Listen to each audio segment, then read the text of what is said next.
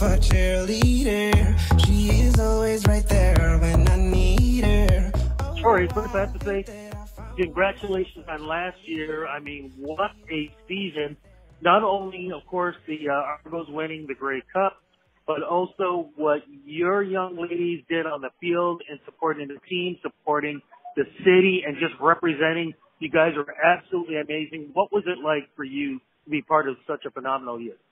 Yeah, well, last year was a pretty exciting season, you know, from top to bottom. It was sort of that full encompassing season of, you know, pushing through and then coming out with a championship win. So it was pretty exciting, you know, for myself. It was my third Grey Cup win with the team, each one, you know, becoming incredibly special, each unique in itself. And just exciting to see, you know, my cheerleaders experience that, and just a great thing for the Argonaut club in general.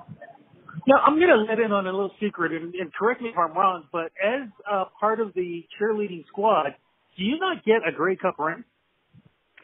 The girls will actually, and guys will actually have an opportunity to get a ring. That is true. So it's you know, some girls have been on the team for, you know, 5, 6, 7, 8 years, and you know, waiting for that chance to get their ring. We're all, you know, part of a team. We all play a specific role. So I'm really happy that the girls, you know, get the opportunity to get a ring. I'm just looking forward to seeing you one of these days put up a picture with 3 rings on your hand. It's got to happen someday. Right? I was sort of like leaning, right? Like weighted heavily on one side. Yeah, seriously. Exactly. But look, when you have a phenomenal year like that, I mean, how can you top it? I mean, as we speak, we're coming up to the cheerleader tryout auditions. I mean, what is going to go on with this? And for folks who have never done this or are now going, wow, you know, being part of a championship team, I want to be part of this excitement. What happens? What goes on? Like, explain how this is all going to go down. Yeah, definitely. I think it's a really exciting year, you know, building off a Grey Cup win.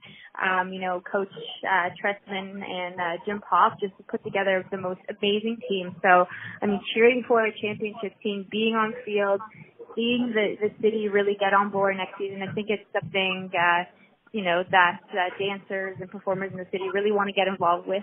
You know, a love for performing, a love for doing work in the community. Again, really a whole encompassing experience for someone looking to get involved. You know, come out to auditions. We want to see your talent. We want to see you shine. We have a limited number of spaces, and we're really just looking to secure the best talents in the city and put on a real great show in game. Well, let's look at first. I'm going to jump in. Let's look at the rules first in auditioning. What are the rules? Definitely.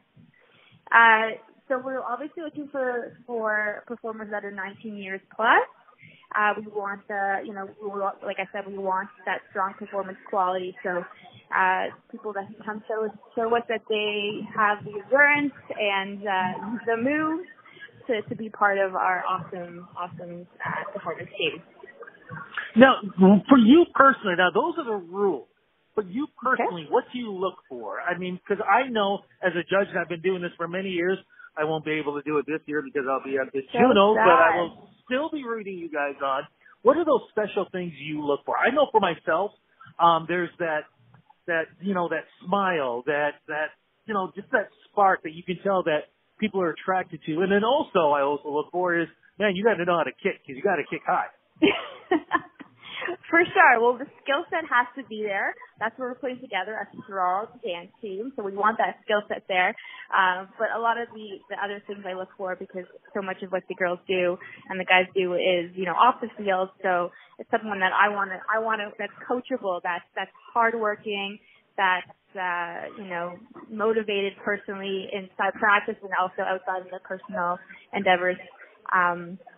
You know, someone that represents himself well on social media, that takes pride in you know, their career. I think being an Argos cheerleader is more than just a performance opportunity. It's sort of a lifestyle, and we want, you know, members that sort of reflect that at whole personally.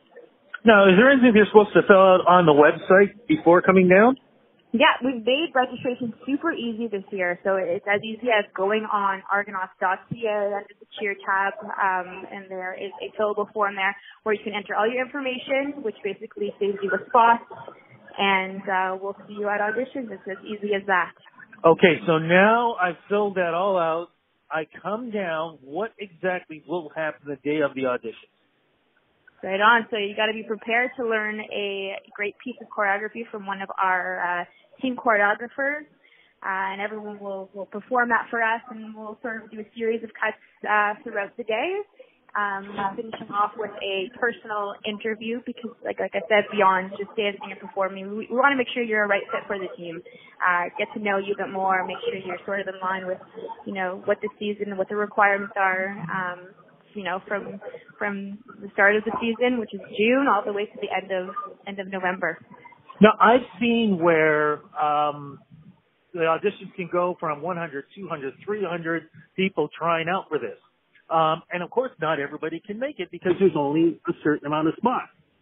As a judge, I've seen people come out and try out, 1 year, 2 years, 3 years, and then finally get on a team. So just because you don't make it this year doesn't mean you have to quit and you can't try again, correct?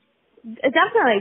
I've seen and I've had, members of the team that, didn't necessarily make it their first year. Maybe they came back 2 or 3, like you said.